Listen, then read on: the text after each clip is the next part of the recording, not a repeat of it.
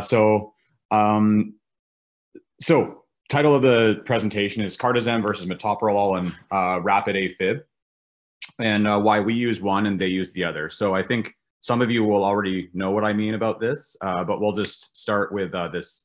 Basically, I'll just pop right into it. So scenario, I'm sure many of us have had this happen some way or another. So 82-year-old male presents to the emergency department with 4 to 5 days of palpitations. Can't really remember, but it's definitely been more than 4 days. And he's had palpitations and increased fatigue based on this. When the initial vitals from triage are a heart rate of 137 irregular, resp rates of 18, blood pressure of 138 over 82, he's afebrile, he's satting okay. There's his weight. So he's got, like, really review systems is pretty benign, like no chest pain. He hasn't had a cough recently, no GI, GU symptoms, no B symptoms like constitutional symptoms. And he says really he's been feeling overall well, except for just more fatigue over the past week or so. Past medical history, I mean, you know, just the medications make sense. You know, you've got everything's appropriate.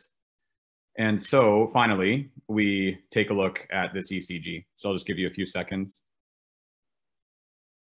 Also, question, are you seeing my screen in presentation mode, or are you seeing like my notes too? Before we were seeing a presentation, now it's just switched to seeing the notes. Gotcha. Okay, alrighty. Okay, so basically, from what I saw, we'll be talking about all this a bit more in more detail as we move on, but diagnosis of AFib with rapid ventricular response is made. So diltiazem 20, IV is given, and within 10 minutes, the patient's heart rate goes down to 101. And palpitations, he says his palpitations have improved, shortness of breath is improved. You get cardiology involved. They come down and they've seen the patient by about 45 minutes later, and the patient's heart rate is back up to about 141. So they prescribe metoprolol 5 milligrams IV, and they're going to admit for further investigations. So I had this moment when I was on CCU and cardiology consults where I didn't really know why they were doing that, as opposed to some, like, why not just go with Cardizem? But we'll continue to talk about that as we move forward. So let's do a little bit of a review of atrial fibrillation. So I like this illustration from the Mayo Clinic. So atrial fibrillation, in essence, you've got a bunch of these like impulses from the atria that are, you know, the impulses are running at a frequency of about 400 to 600 beats per minute. And that's what's giving you this irregular ventricular rate. There's no sinoatrial kick, and only some of those impulses are actually getting through the AV node based on refractoriness and such. So you see essentially like an irregular ventricular rate, no P waves, and it becomes classified as a rapid ventricular response. Sorry, there's sirens going by my place, but rapid ventricular response when the heart rate's above 100. And this, of course, leads not only to a symptomatic patient, but there's that risk of a thromboembolism. Symptomatology can be anywhere from palpitations and fatigue to syncope to potentially a systemic embolism and heart failure. So I like this from the cardiology handbook. I think that what we do in the emergency department hovers more around B initially. I think that we can think about points A, B, and C, where we are going to think about reversible causes as we do our initial workup and such. But typically we're seeing patients as they come in with that fast heart rate, and we want to manage it as best as we can and in a timely manner. So first, I'll just briefly give you the list of some of the reversible causes of atrial fibrillation. So you can have that holiday heart syndrome that might be coming up soon, depending on how COVID affects that. You know, PEs can do this. Hyperthyroidism can cause this. You also have like the myocarditis, pericarditis. Don't forget about MIs. And then you have structural heart disease that can provoke an atrial fibrillation as well. So rhythm control is not the focus of my talk today, but I thought I'd just mention it briefly. So in essence, patients unstable, that's where you should be thinking rhythm control. Hemodynamically unstable, so that can be medication or cardioversion.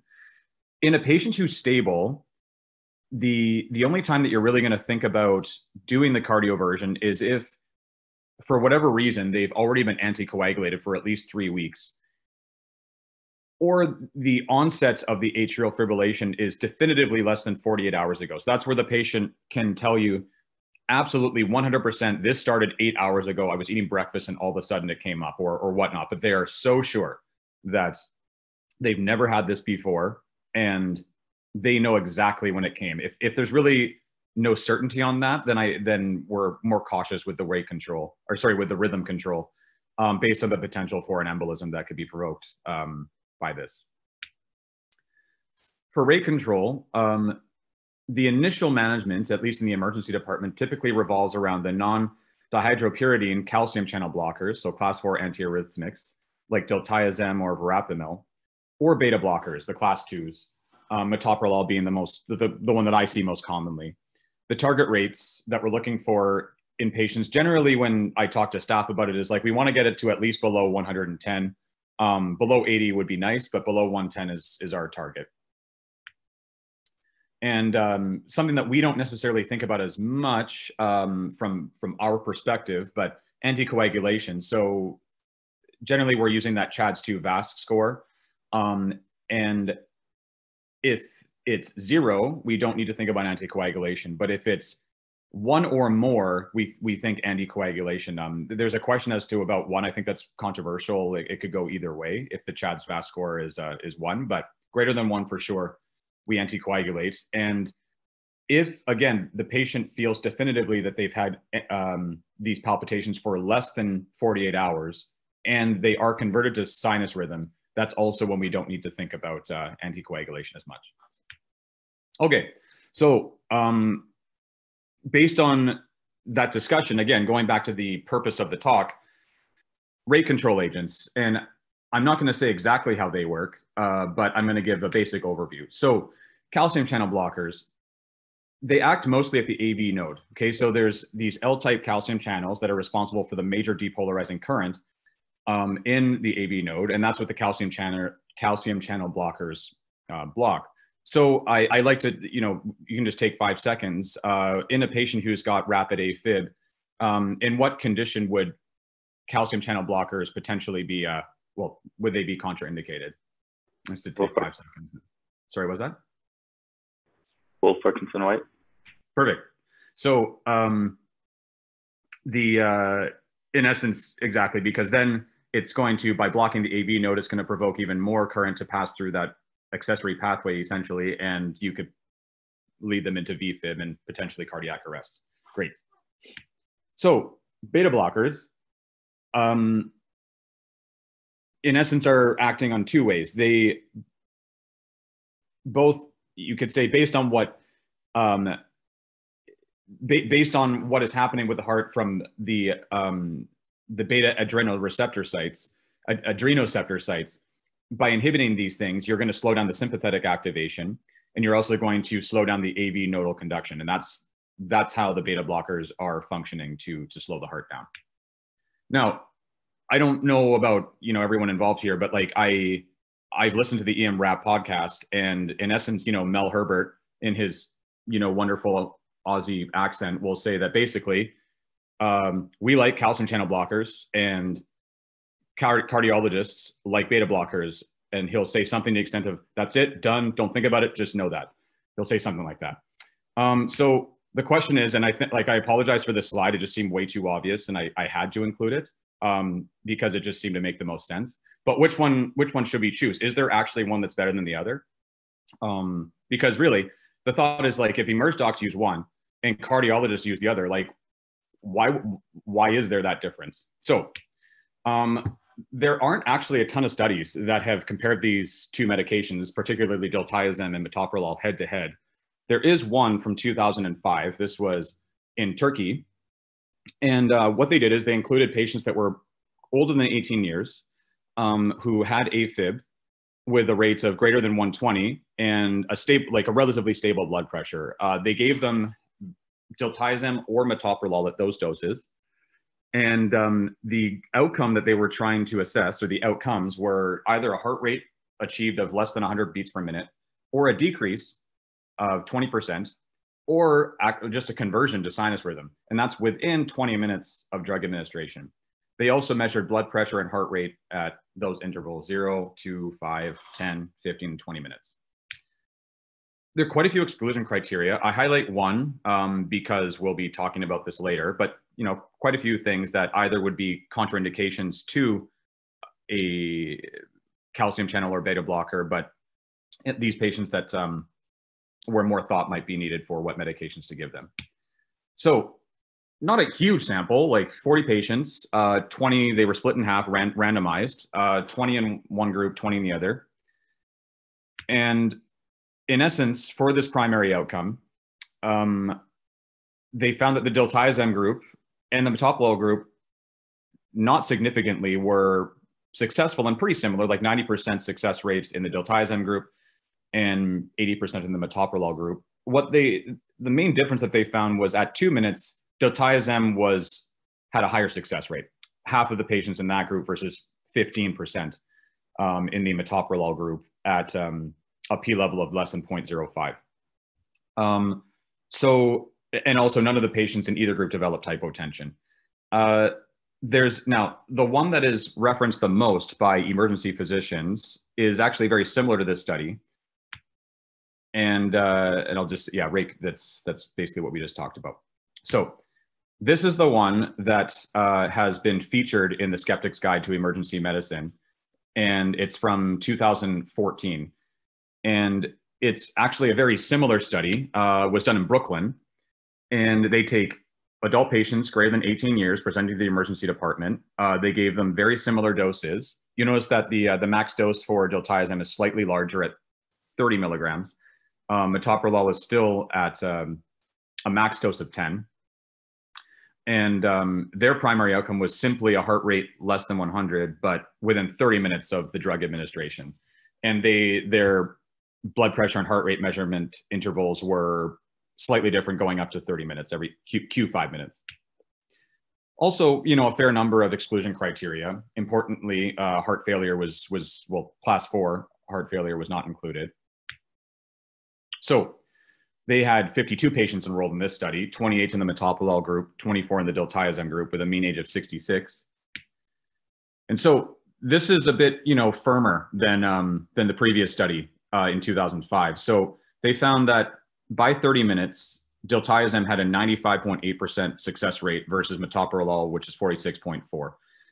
And they also said it had a more rapid rate of control than metoprolol at every time interval mentioned, with no significant differences in adverse effects. So issues with both of these studies, because they are quite similar, they were convenience samples. So it wasn't like every patient who came into the emergency department with AFib was getting put into these studies. So possible selection bias, not sure. It wasn't noted in the 2005 study, but in the 2014 study, just referenced, the trial was stopped early. They initially had planned for 200 people to be part of this study, but they stopped at 52. And the reason for this was because I believe the pharmacists involved said that the diltiazem group were reaching the desired endpoint much better than the metoprolol group, so they stopped it. So, stopping trials early is potential reason for issues with the validity of the study. Lots of exclusion criteria that do affect how one would debate with a cardiologist in terms of which medication is more appropriate for atrial fibrillation with rapid ventricular rate. Another thing that should be noted, I think, is that the drug dosing. So diltiazem groups in each of the studies went from max 20 to 30 milligrams IV, but the metoprolol group stated a max of 10 milligrams IV. And for one, that might not be equivalent dosing. And two, I think it's not uncommon to see a metoprolol dose of 15 milligrams being given. So they might not have given adequate amounts of metoprolol to actually compare the two appropriately. Finally, we do think about clearly the short-term effects of what we do in the emergency department, but there was no follow-up after 30 minutes. So it's difficult to know what happened to these patients after they had their initial initial medication administration up to 30 minutes afterward. But anyway, the conclusion, and this is both from the study and from the skeptic side to emergency medicine, which I value, is there are some issues with the studies, but it does demonstrate that diltiazem was more effective than metoprolol in achieving rate control in the ED within 30 minutes. And so it gives us something, at least some evidence to compare the two as to why we use one versus the other. And this was, I thought, a nice illustration that you can get from the SGEM website that basically just describes the results. Okay, but, then you'll talk to a cardiologist and they'll say, well, we use beta blockers for reasons. So let's go into this a little bit. So after going through and chatting, I think, and this might not be news to many of you, but the reason that they do this is because of heart failure with reduced ejection fraction. This is key to why they consistently will use beta blockers in the emerge as opposed to using calcium channel blockers. So heart failure with reduced ejection fraction, you don't want to use anything that's going to have negative inotropy. Well, the thing is, both calcium channel blockers and beta blockers do have negative inotropic effects. But according to the Merit heart failure study or trial, beta blockers have been shown to improve hemodynamics and survival in patients with heart failure as their base treatment. And so, or part of triple therapy rather. So that's good, but what about calcium channel blockers? And this is going to sort of the crux of where cardiologists get their reasoning. It goes back to this study from 1988, and I've discussed this with a cardiology fellow as well, and he was funny because he just said, yeah, it's based on some older study that's why we use beta blockers in that situation versus calcium channel blockers. And this is the study that I found. So it's a multi-center diltiazem post-infarction trial research group. And this did not focus on heart failure. It was a very broad study.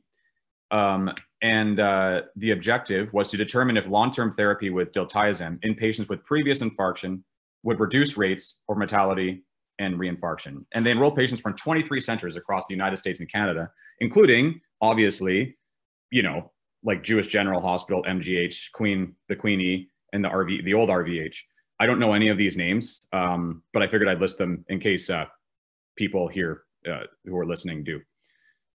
So in that study, they just said that the giving diltiazem had a bidirectional effect. It said that it was favorable or unfavorable depending on the presence or absence of left ventricular dysfunction. So this prompted a 1991 study where we were also involved. I say we, but not me. That looked at this. They wanted to, as they're saying in the title, they want to see how diltiazem would affect late onset congestive heart failure in these post-infarction patients. The population, so this is who they included. They had people who were aged 25 to 75 who had confirmed infarctions in the past. They gave them this dose of diltiazem, 60 milligrams QID, starting 3 to 15 days afterwards. And they followed them for at least 12 months, up to 52 months, checking in on them every 3 months. The outcomes were total mortality, death from cardiac causes, and non-fatal myocardial reinfarctions. And the comparison was simply a placebo. These are the exclusions, but I'll skip past this for the sake of time. Okay, so the original study had 2,466 patients, and they were split as so into the diltiazem and placebo groups. For the newer study in 1991, they looked specifically at ejection fractions of less than 0.4. And that's the numbers that they had. So 297 in the diltiazem group versus 326 in the placebo group. And this is what they found. So they found that as ejection fraction, the base ejection fraction worsened, this is how many patients had congestive heart failure on their follow-up. So patients with peri-infarction and left ventricular ejection fraction less than 0.4 assigned to the diltiazem group more frequently had new or worsened CHF than placebo. This can also be seen on this graphic, again, with patients with a baseline ejection fraction of less than 0.4. So the conclusions of the study, that it basically reinforces the results from the initial study, and it suggested that in patients who have low ejection fraction, diltiazem should be avoided. And that is in essence where the cardiologists are coming from. Because if we fast forward now to 2019, this particular study, or it's not a study, it's like a lit review, makes this assessment. This is part of their recommendation that effective rate control can be reached with the use of beta blockers, glycosides, or calcium channel blockers. But due to their negative inotropic effect, treatment with calcium channel blockers is not recommended in heart failure patients with reduced left ventricular function. And this is a 2019 study, and they reference the 1991 study still. So this is where the evidence is coming from. And if we go a little bit back in time, this is the most recent AHA guidelines for management of patients with AFib. They give the same explanation that calcium channel blockers should not be used in patients with left ventricular systolic dysfunction because of the negative inotropic effects. So we're back to this though, like we do this and they do that. So where do we go from here? And I thought that this FOAMed site had a nice way of looking at it, that basically a pharmacist, I thought had a pleasant way of summarizing where we should go from here. That both beta blockers and calcium channel blockers in the acute setting appear to be effective at rate control in AFib with RVR. But given the compelling benefits of one class over the other and several common comorbidities, I like this, initial selection should take these factors into consideration so that the medications chosen can represent both a short and long-term solution. So I think that's the crux of it, short and long-term solutions. So in our scenario, we, in the acute setting, frequently use diltiazem, which is not necessarily inappropriate for the patient, whereas the cardiologists tend to be looking at, let's say, the long-term benefits of which medication they're going to be using. And in essence, from what I've been told frequently by staff and by fellows, is that in patients who you do not know what their ejection fraction is, for example, in the scenario just described where this patient has no cardiac history, they opt to use beta blockers first because they don't know what the ejection fraction is. If they knew that the ejection fraction was 55%, they also potentially might use the calcium channel blockers because they work faster from the studies that we have. But when they aren't aware of what that ejection fraction is, and it's in a patient where they are suspicious that this patient might have undiagnosed heart failure of some sort, that's why they tend to opt for something like metoprolol as opposed to diltiazem. So I like this flow chart. After listening to Lori's presentation, maybe we should add myasthenia gravis to it as well. But I think that you look here, this is also from the 2014 AHA guidelines. The only scenario where diltiazem is not advised for the management of atrial fibrillation is in left ventricular dysfunction or heart failure. And so I think that this is something that I feel is appropriate to think about when we see patients coming into, let's say, the resus bay, or when they come in and you see a triage form like we saw in this particular scenario, that if we're thinking heart failure, maybe that would be a time to opt for metoprolol as opposed to diltiazem. Now, this might all be old news to everyone. So I just figured that was from my experiences when I was on CCU and cardiology consults, that I frequently saw essentially maybe not the debates, but I saw the use of calcium channel blockers versus beta blockers it would come up pretty frequently. So I was just curious, I sped through this, but if anyone has any thoughts as to what they've seen in their practice, or if they have any, or we don't have to talk about that either, we can just call it a quits here. But any comments or suggestions?